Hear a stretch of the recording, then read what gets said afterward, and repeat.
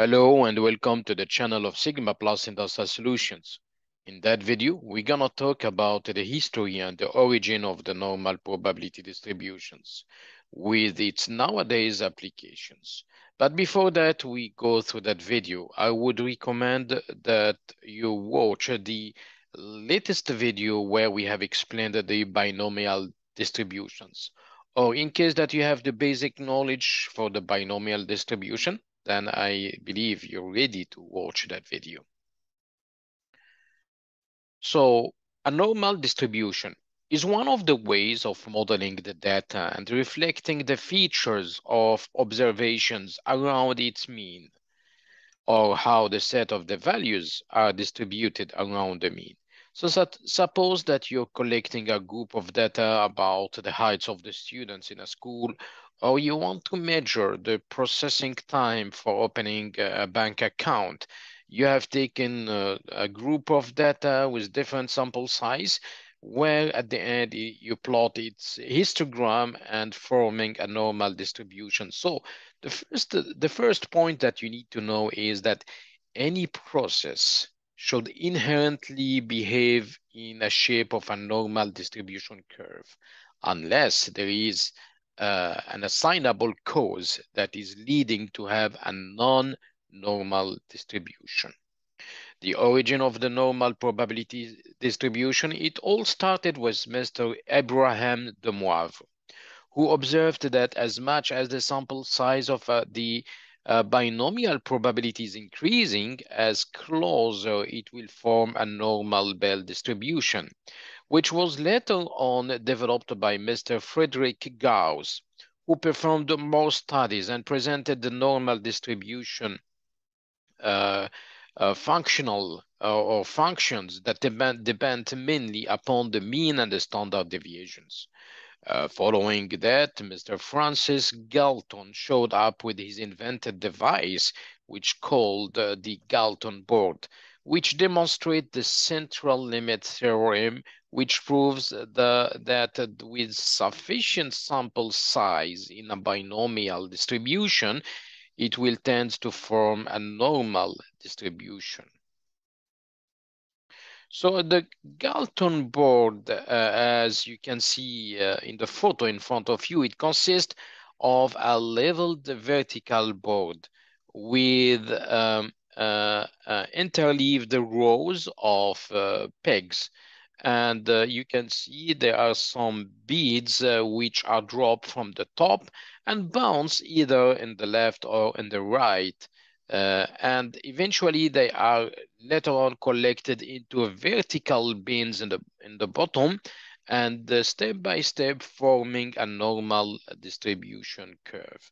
So as you can see, that experiment was just a physical proof of what Mr. Abraham was proving statistically, that by increasing the sample size in a binomial experiment, it will tend to form a normal distribution curve. So if we look to the shape of the normal distribution curve, it consists from the mean, and you will see that that curve will be divided into uniform 6 intervals. And each interval is known to be with a sigma, or the standard deviation. And the standard deviation is a statistical term which is mainly used to describe the spread of the data around the mean. So what do I mean with that? If your standard deviation is low, you will have a lower spread of the data between the mean and the latest, the farthest the data point in the sample size. And in case that your standard deviation is small, you will have a thinner distribution, which means that most of the spread of the data will be closer to the center point. Okay, and from there we have included the empirical rule, and the empirical rule states that if a distribution follows a bell curve, we would expect approximately that 68, 95, and 99.7% of the values to fall within 1, 2, and 3 standard deviations around the mean respectively. Okay, so what do we mean with that? It means that the empirical rule states that each interval has a certain percentage of the data in the sample size. So within one standard deviation, you will find 68.28% of the data from the total sample size. And within two standard deviation, you will have 95.44% of the data dropping in the sample size, while the 99.73% of the data should be dropping within three standard deviations. The main characteristics of the normal probability distributions, the mean, the median, and the mode, are having the same value. The distribution is a bell-shaped and have a symmetrical shape around the mean, and the total area under the curve should be equal to 1. We have to understand that the central limit of the theorem, which states that if you have any populations that has a mean value mu and the standard deviations, and you have taken a sufficient large random samples from the population, then the distribution of the sample means will be approximately normally distributed, and hence you can implement the empirical rule.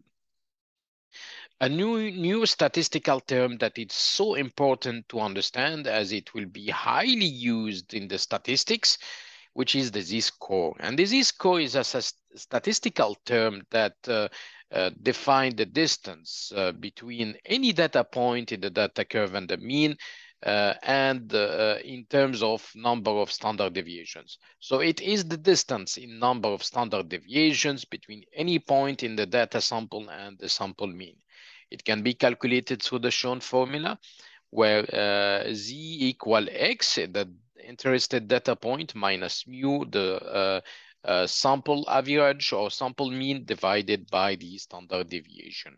So if you look to the shown graph in front of you, this is my bell curve, and this is the mean value, and this is my 6 intervals or 6 standard deviations. So if I want to know the distance between the mean value and that point, I will count the number of standard deviation. So that's 1 and 2. So that means that the distance is equal to x bar plus 2 standard deviation. If I want to know the distance between that point and the standard deviation, that will be negative 1 standard deviations. I just want to correct myself. The distance is the number of standard deviation. So if I return back to the point which I highlighted, the distance is 2 standard deviations. Okay, and not x bar plus 2 standard deviations. This is just to explain the distance between the mean and any data point inside the distribution curve.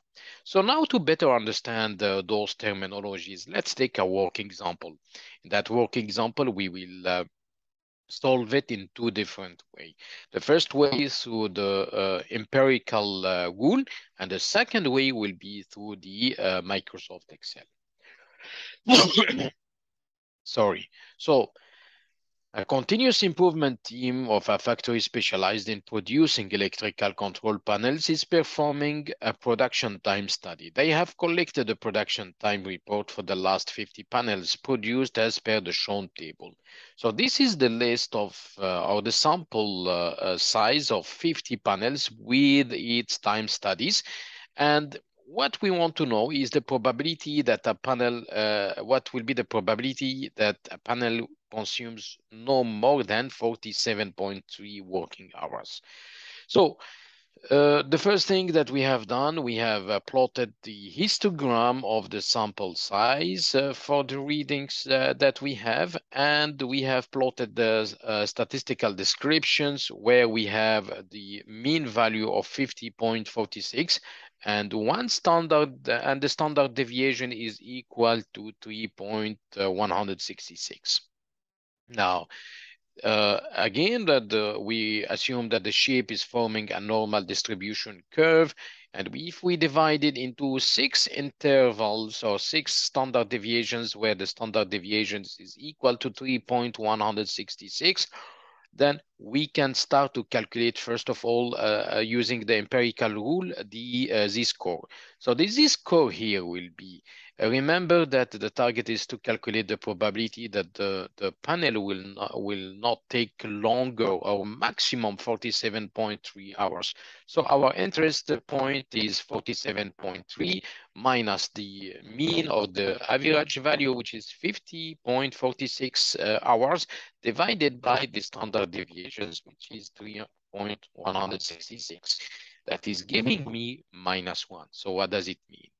It means that the data point of 47.3 is far from the mean with -1 standard deviations, right?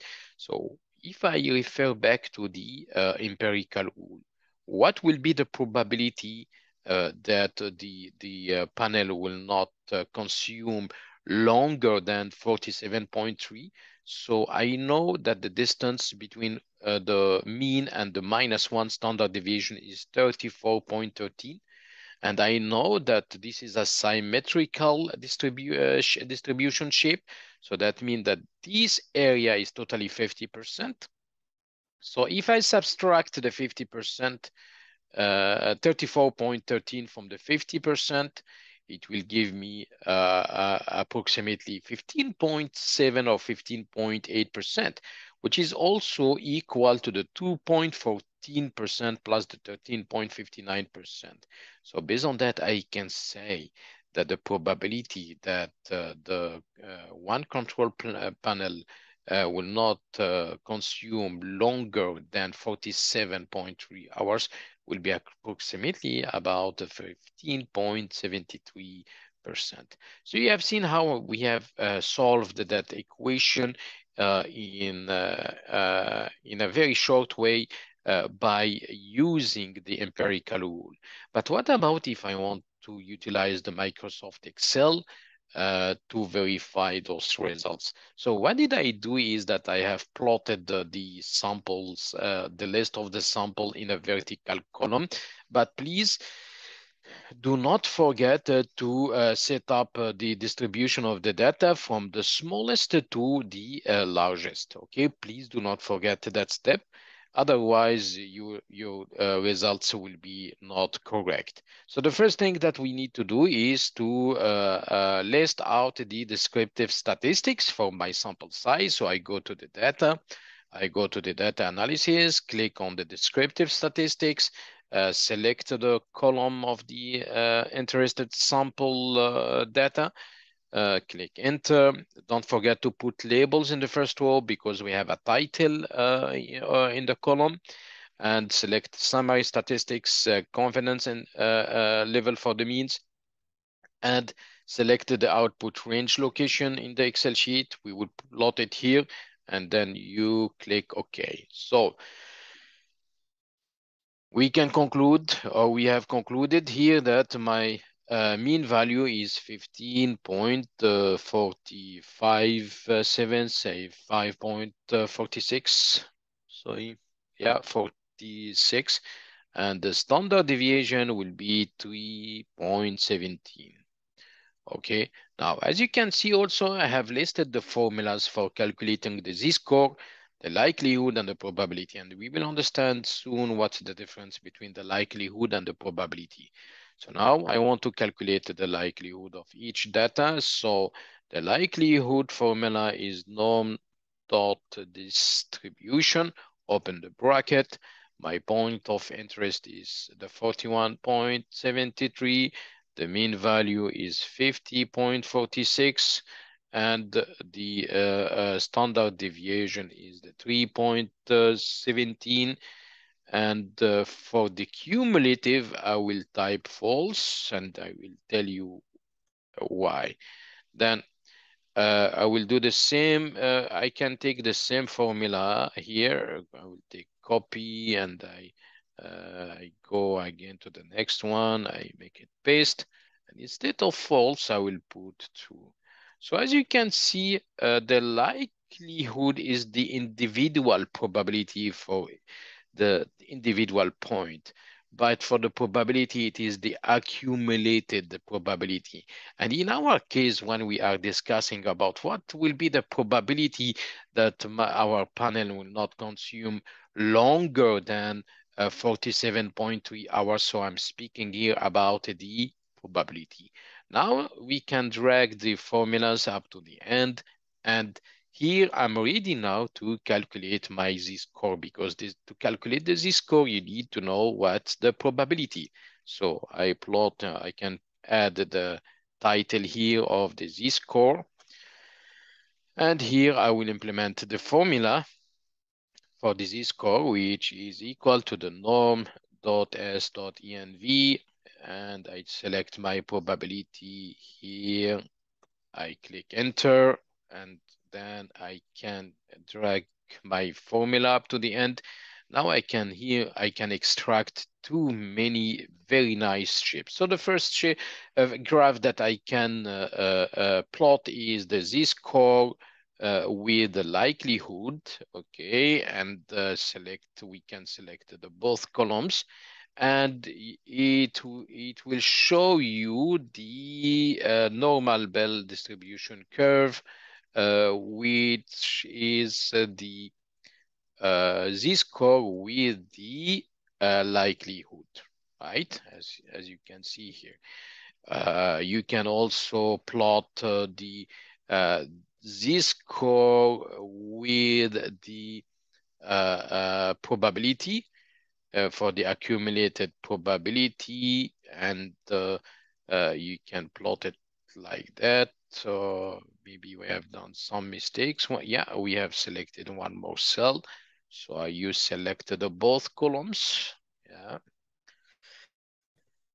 And you select the graph where it shows to you the accumulated probability. But here, this is the graph between the z-score and the probability or the likelihood. But if I want to know what will be, if I want to know the probability of the time and the likelihood or the probability, then what I can do, I can plot the first another graph, and I plot it here.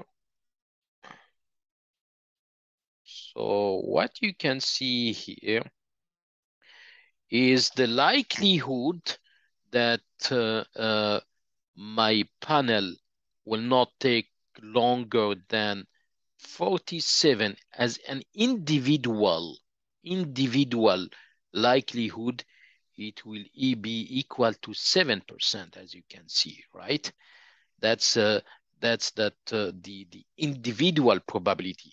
But this is not our case here. What we are interested to know is the probability that it will not take longer, or maximum 47.3. So I can plot the graph for the accumulated probabilities, as we can see. Plot again the graph here.